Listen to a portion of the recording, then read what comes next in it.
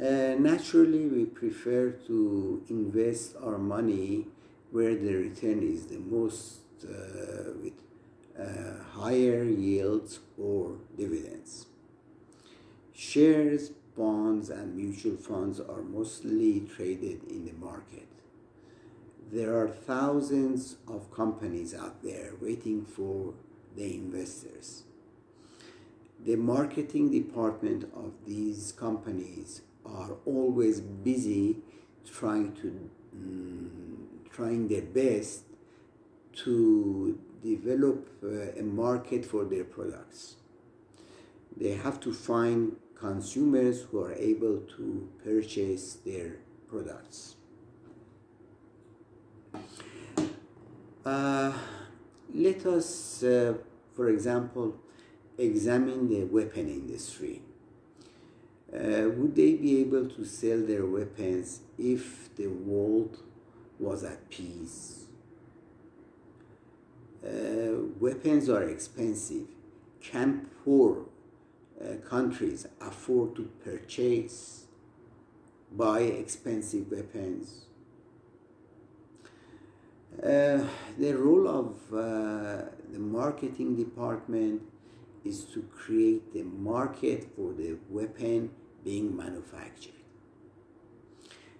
Let us look at some of these companies in order to get a better picture. First, let me name you the first top companies in the United States.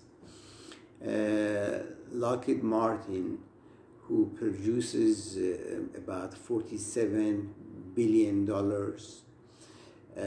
Boeing, which about 29 billion. Northrop Grumman, 20 billion. Raytheon Technologies, 23 billion.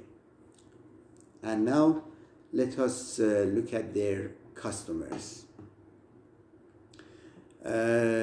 Saudi Arabia, they purchased about 3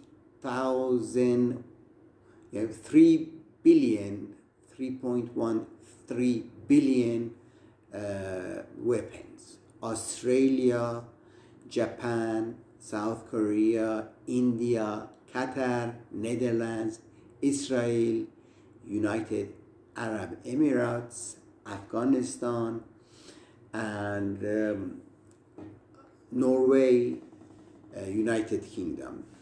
These are the main purchases of weapons. Of course, they are very rich. As you can see, only wealthy countries are purchasing the weapons. The successful marketing department is the one who can persuade their clients that they absolutely need to buy the weapon. They manage to create fear that other countries may endanger their security. Very simple marketing as well as skillful.